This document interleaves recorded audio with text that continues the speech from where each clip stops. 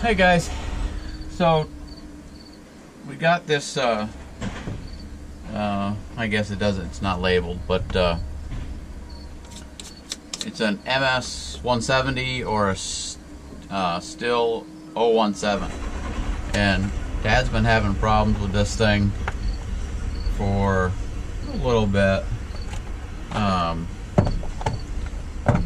The carburetor is a non-adjustable carburetor in these, and I found one that you could adjust online. If I figure out how to do it, I'll put the link into where I found it. It was actually on eBay. So let's get right to tearing into this thing.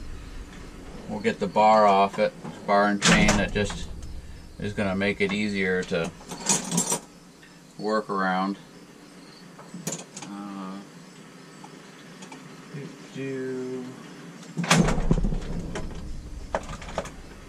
Normally I have one of those just normal,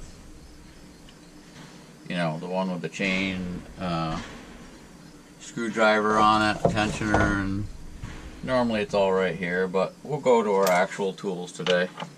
That's not a big deal.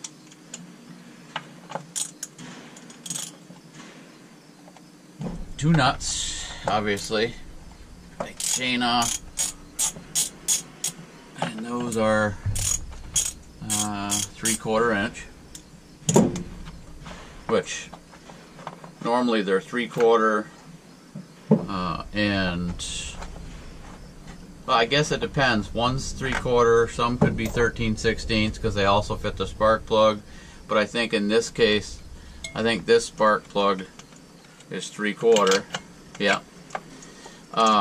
And then the other side would be either 5/8 or 9/16, depending on what the other portion of your side of the wrench is. So this is my MS 250 over here, so we'll move it so we can put this little 1/4 inch drive set of ratchets there.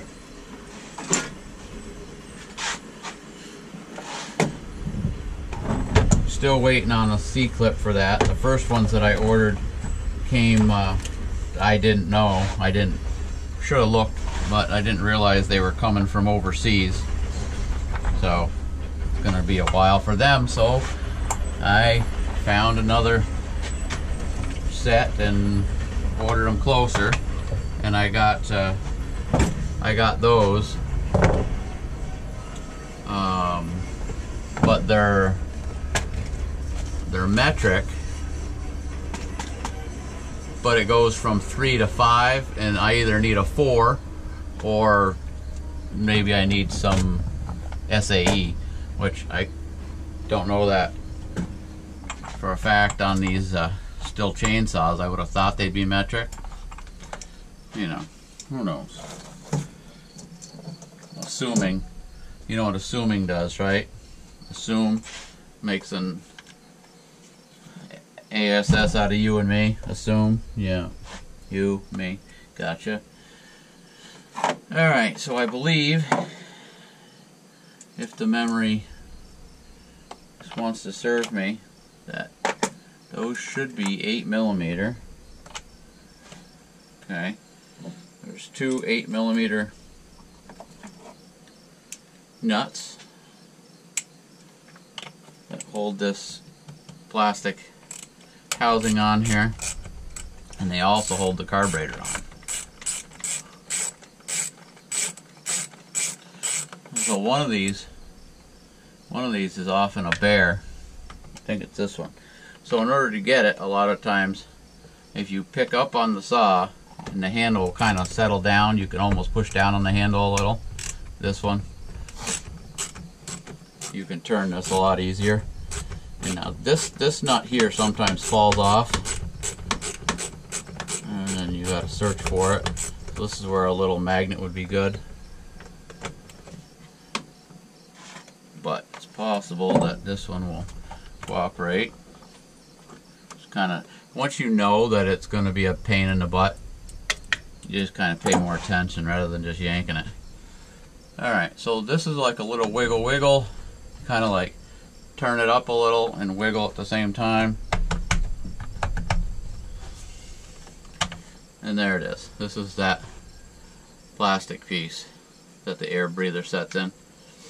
And there's some dead spiders and other stuff in there, so we'll clean that out before we're done. Alright. Then you got the choke. Spin this guy around. You got the choke lever here that just pops up and out. And once it's up, you can pull it towards you. And this little piece here that goes to the choke, that comes out. And this stays hooked to this wire. I mean, you could pull that wire out. It actually is smaller at this end than this end, so it just slides out. Okay, the only other thing that's hooked is the throttle, but you should be able to lift it right straight up. You have to kind of move the throttle just a little bit, like you're activating it. Now once that's done, this will pull back, and the only thing left hooked to it should be the fuel line, which is on this side, on my side. So we'll wiggle it back. There we go. And then up and off. There's the fuel line right there. And you should be able to pull that right off. There we go. Now if you're not going to let this thing, if you're going to leave this thing set for a long length of time, you can find a bolt, stick it in the end of that just to keep dirt and spiders and what have you out. This is a handle bolt, I think, for like my 044 or like an 066 or whatever. So that fits in there just fine. This is going to be done today, so I didn't really need to do that. And then just make sure that this gasket is clean here. Okay, so now the problem with these is that there's no adjusting needles. Let's see if I block the light, and yeah, in that hole right, those holes right there, there's no needles. Okay.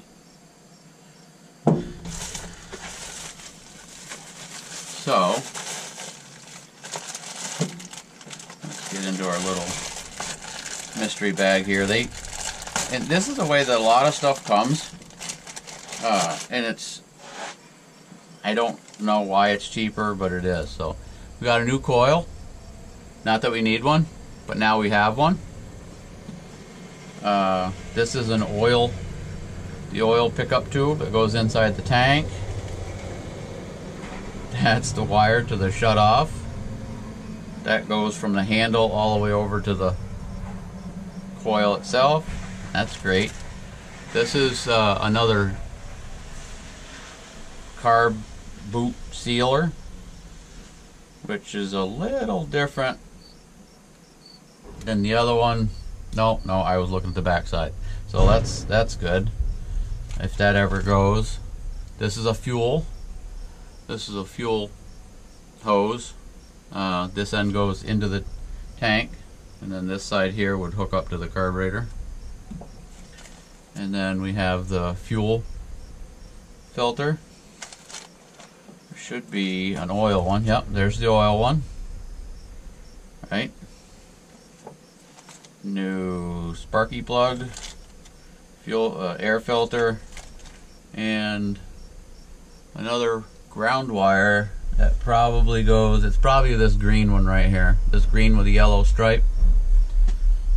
I can't see the other end of it, but I'm gonna say it probably goes down and grounds to something down in there, and that would make sense. Okay, so this is the new carburetor.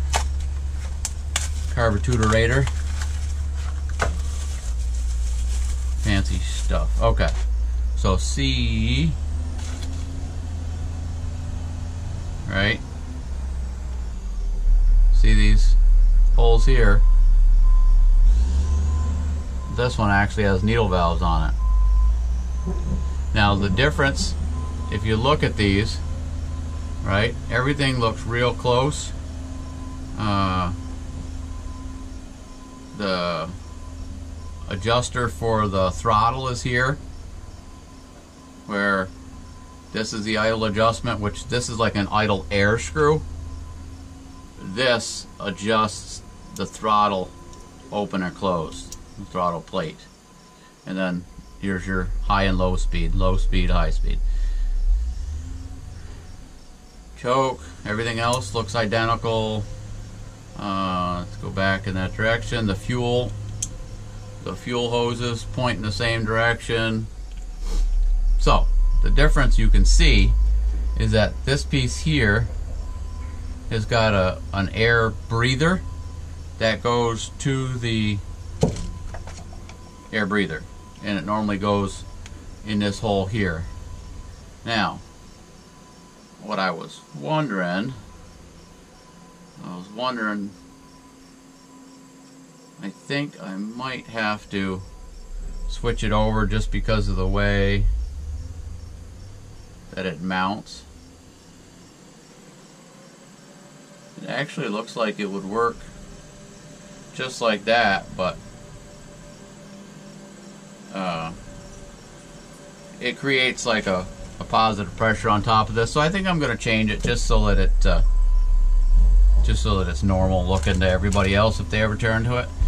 And then where this carburetor sets, these holes here, I had tried opening this one up at one point because I was looking for the adjustment screw. So let's get this out of the way. Come on, there we go. And then we'll slide this on like so. And now we can see that it's actually this hole and this hole, right? And then this little tiny one down here. So we're gonna have to open these up, basically drill new holes, or bigger holes as the case may be here, which is fine because the air comes up through here and then goes down through here. So any holes that we open up here will be okay. Alright, so the next question is the drill and battery here or in the truck? There's the drill, but I believe the battery is in the truck. So let me pause you guys there and I'll be back. Alright, so rather than make you guys sit and watch me do this switch over here from this carb to this carb and drill these out, I'll switch you over to time lapse, which might make it go a little faster. So let me do that, and I still have to go to the truck, but I was just thinking about this whilst I was thinking about that. So I'll be back, and when I come back you will be on time-lapse video, and then I'll try and do something in the end.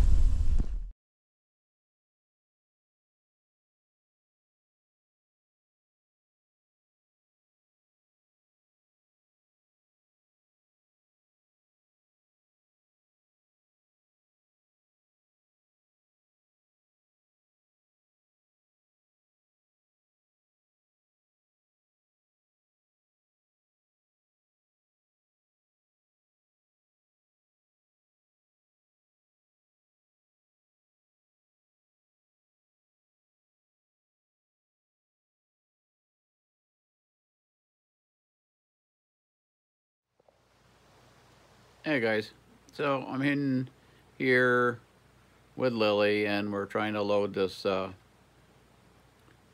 video, and for some reason the GoPro just, the last piece that I recorded putting it together, the last little bit after everything was switched over, gone. Par for the course. Anyway, so it went together like normal, started up, ran good. I took it up to the wood pile, and it was cutting good. Then it would kind of lay over a little, like it was not getting enough fuel, so I would adjust it a little, and then it would smoke a little, so I'd adjust it a little, and I'm like, what the heck? So after like 2 or 3 times of doing that, it kind of surged a little bit, and I looked at the tank, and yeah, I was running out of gas. So it's together, it runs really good. I let it idle. The other video, you could see it idling. I think I probably idled for a couple minutes just on that video. That was one of the problems with the saw before that, is it just wouldn't idle after it was warm. So all in all, it went together good, and that I found on eBay. So let me go there real quick and look, see what I can find.